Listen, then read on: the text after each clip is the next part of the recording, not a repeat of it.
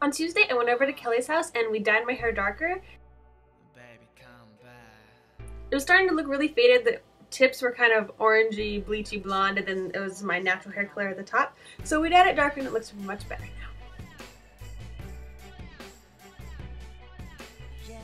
Wednesday, our history projects were due, and we can do anything we wanted. I did a report on corsets, and I showed them all my steampunk corsets, and a lot of people made historic food and brought it in, and they were all really good, like coffee cake and something else with raisins and another type of soldier food that they made really cheaply. I don't know, but it was all really creative and really cool.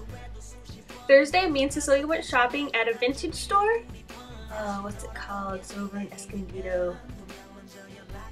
Plato's Closet. We went to Plato's Closet and we both liked jumpers, so we went shopping and we both got really cute jumpers. Friday, on my way to Kevin's house, I stopped by Costco for gas and I paid under $4 for gas. I was so excited.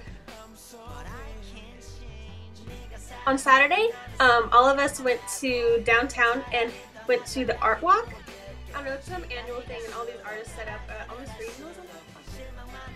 Sunday, we tried out the pool and jacuzzi at Kevin's house. They had this huge community pool and jacuzzi, and we've never been, and it was a lot of fun. It was really